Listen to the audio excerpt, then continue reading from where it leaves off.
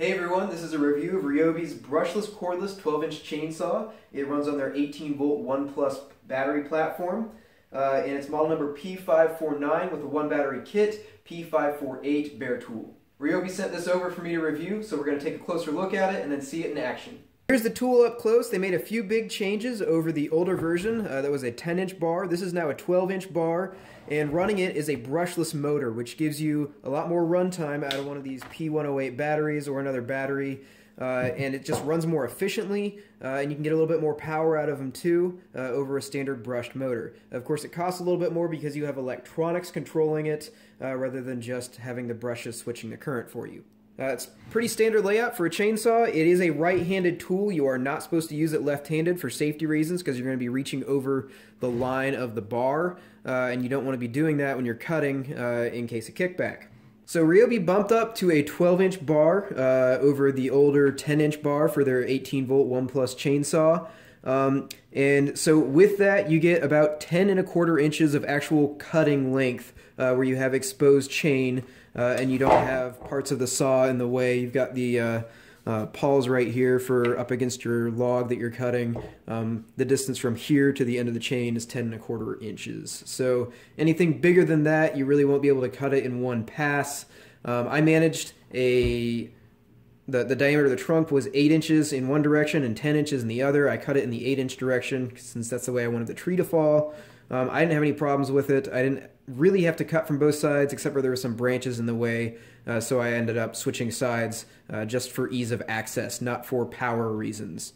One other thing they changed over the older version, the battery used to sit out here. Now they pulled it in tighter to the center line.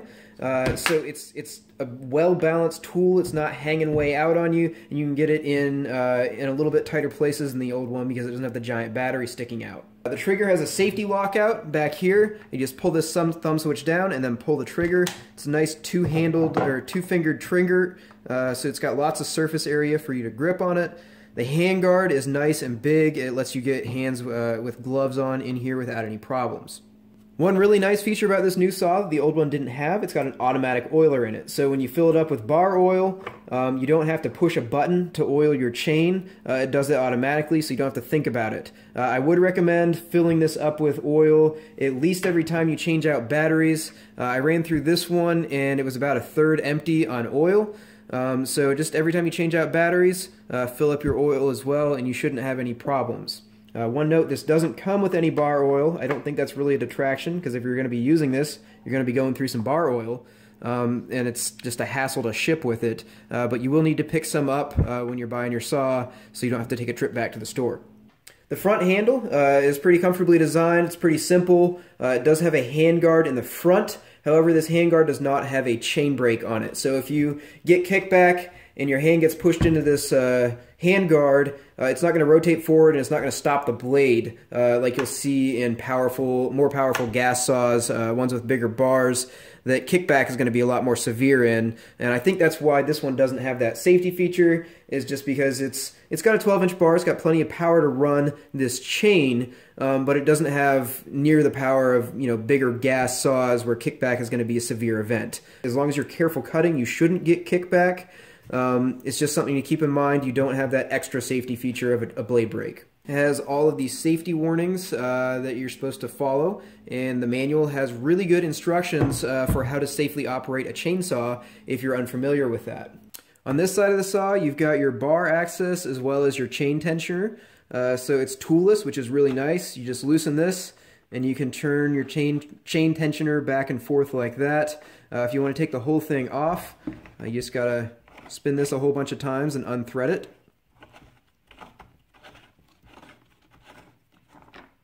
And this whole panel comes off, and you can replace the bar, replace the chain, do whatever maintenance you need to do. As far as the rest of the saw goes, on the bottom here you have your vents for your motor, so they're pretty far away from where all the debris is going to be flying. Probably a pretty decent location for them, but it is pretty sealed off on the front, so you're not going to be getting a bunch of junk into your motor housing. And on the base back here, you have a keyhole slot for hanging this on a screw on your shed wall or your garage wall. And when you're not using or transporting the saw, Ryobi does include a blade cover that just slips right on. and sits pretty flush right here, just for safety measures.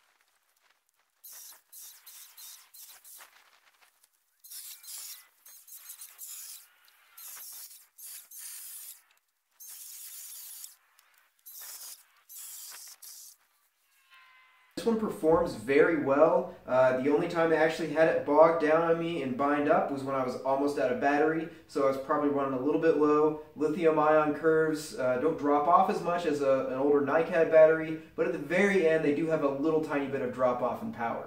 And so that was the only time I had it bind up on me. It cut through an 8-inch diameter trunk without any problems. All right, so runtime. Out of all that cutting I did, it was about a half hour of on and off, moving branches, making cuts, moving branches, making cuts. One 4-amp-hour battery lasted me that entire half hour.